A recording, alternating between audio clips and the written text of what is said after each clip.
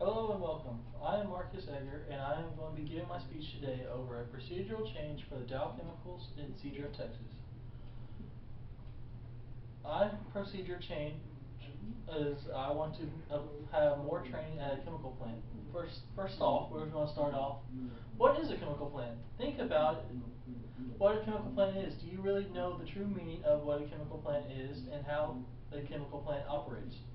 I can tell you from first-hand experience, I do know what a chemical plant is because I actually work at the Dow Chemical site in Cedar, Texas. I think about everything going on every single day when I punch in the clock. I hope everything that I know about comes from first-hand experiences when I punch in the gate every single day when I go to work. So, do you know what a chemical plant, how things work there, or what they do? What I think about when I punch in every day is I hope that everyone is operating the plant efficiently and safely because I'm too young to die and I want to go home safely to my friends and my family. So did I get you to think a little bit? Thought I might. Because these are lifestyle changes that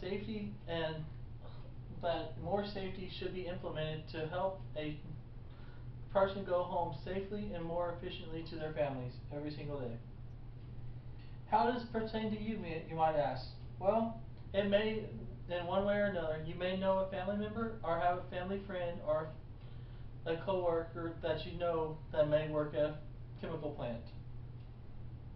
And it might be someone's careless mistake that may cause this person to lose their life unexpectedly due to a chemical plant accident. So, although there is training at the collegiate level, I am hoping after hearing the end of this speech that there is more.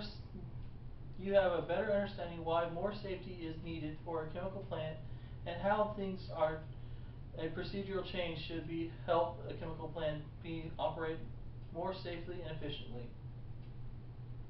So first off, we're going to look at the training at the collegiate level. By doing this, we're going to look at the college degree plan from the Victoria College, and then after we're done looking at the degree plan, we'll look at a periodical from Jack Shaw on topics for typical employee training. First off, we're going to look at the degree plan from Victoria College. The Process Technology degree plan states that the program at the Victoria College prepares a student as a process technician or operator. This process technician is trained to operate, analyze, and troubleshoot industrial processes in order to produce products safely and efficiently. They gather information using instruments that monitor the process conditions such as pressure, temperature, level, and flow rates. They operate at various types of mechanical equipment such as pumps, valves, compressors, and applied quality principles to produce products that meet customer satisfaction. Process technicians work on both indoors and outdoors along chemical engineers, maintenance personnel, and other professionals. They will be expected to their knowledge of computers, math, physics, chemistries, to monitor and troubleshoot plant operations. Strong communication skills are also required, as well as ability to write, give oral presentations, and exercise effective listening skills in order to succeed as a process technician. And upon completion of the process degree program, a student will receive an Associate's Applied Science degree, will be prepared as a process technician in various local industries, including petrochemical plants, refinery, oil and gas productions, and power generation. I will have passed out after I am done giving the speech a good copy of the degree plan for students who are wishing to want more information on the process tech degree. So we'll look at the classes now on how they are specific to the degree plan.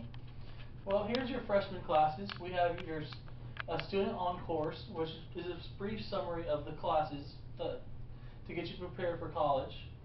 An intro to process technology, a safety, health, and environment 1, a math class from the core curriculum, a computer class, a fundamentals to electronics, a PE class, process instrumentation 1, Process tech equipment, where it's equipment classes where you're going to learn mostly about your equipment that you'll see in the field. And also safety, health, environment 2, which is more toward how fires and how you can prevent a fire. Introduction to chemistry and a physical education or PE class again. Then we have your summer classes.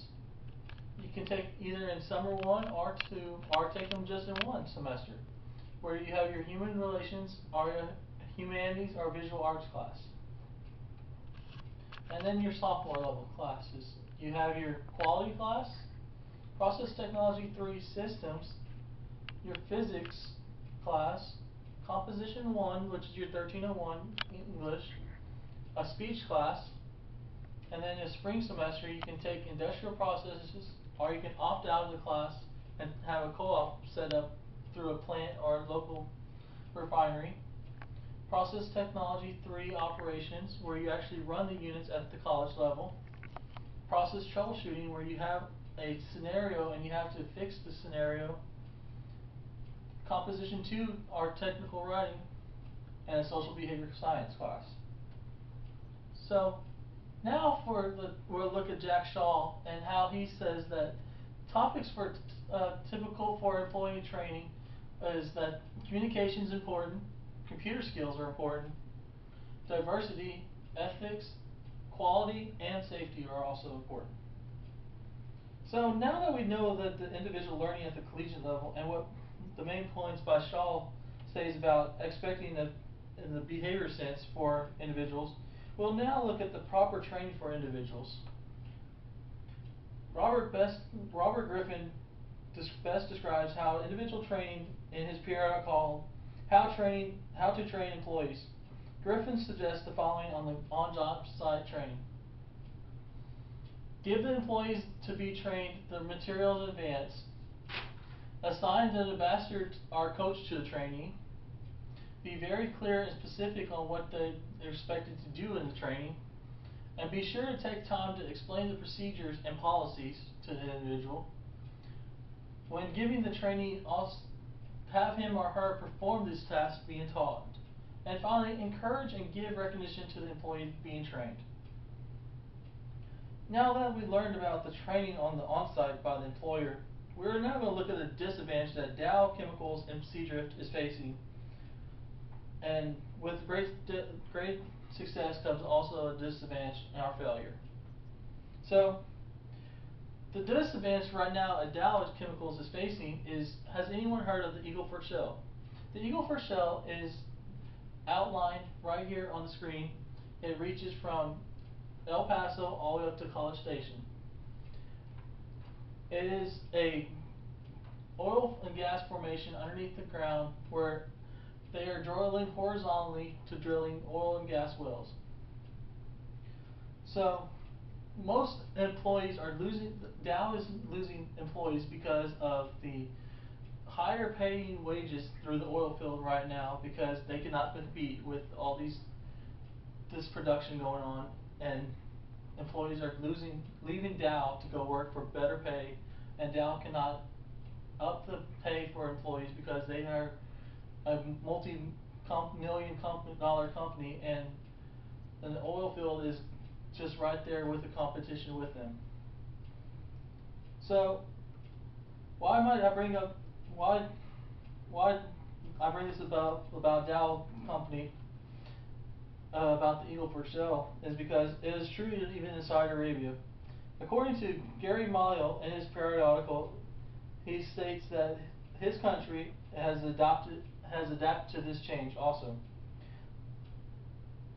Gary has said that the engineers they hired 30 years ago are now closer to retirement, and have replaced a few, and will emerge to the next 5 to close to 10 years of training to train more engineers for the Saudi Arabia company. To respond to these challenges, Saudi Aramco saw in 2010 a year for transition. A 140,000 square foot training facility was constructed in the Iran, Saudi Arabia, to train Saddaf's geoscientists and petrochemical engineers. So now that we've looked at the bad and downside to the current economic situation that South Texas is facing, we'll now look at how training can be very beneficial and to the Dow employees that work there in order to get and maintain their yearly salary bonuses at the end of every year. According to Annabelle Rittman, she suggests that employees should ask themselves the following question every day of every shift. What is your value position? Know your customers, potential employers, and projector heads. Know your products and services. Know your competitors, and distill a customer orientation proposition. So, after learning the good side about the training and how it's very beneficial, let's review and conclude that training and more training can be very beneficial to employees. So, well, in today's speech, I hope that you understand the benefits of having training at the collegiate level and understood how certain skills are very beneficial for employees, and learn the benefits of having on-site training and how certain things can be good and bad for a company, since they cannot overcome and adapt to the economic effect on pay rates in the South Texas region. Finally, we looked at the positive side. So the next time you see someone in a jumpsuit or with an FRC shirt, which reads one of the following emblems: LyondellBasell, Formosa Plastics, Dow Chemicals, DuPont, or Ineos, or even Invista, think about these employees, because these companies are in the Victoria region, and these are people put to work in this region for their safety and want to go home safe to their families, because safety is number one at all chemical plants, and that all employees should follow and want to maintain all safe practices so they can go see their families one day again, hopefully safely going home. Thank you.